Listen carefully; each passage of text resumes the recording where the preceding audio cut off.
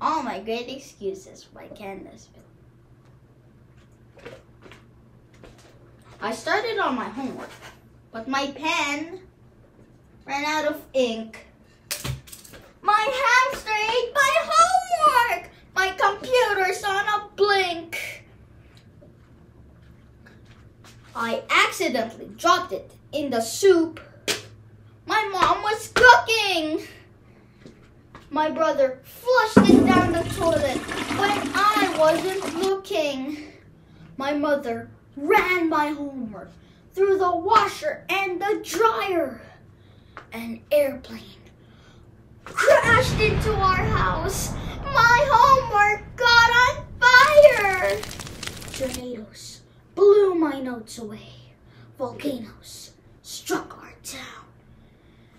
My notes were taken hostage by an evil killer clown. Oh no! Some aliens abducted me.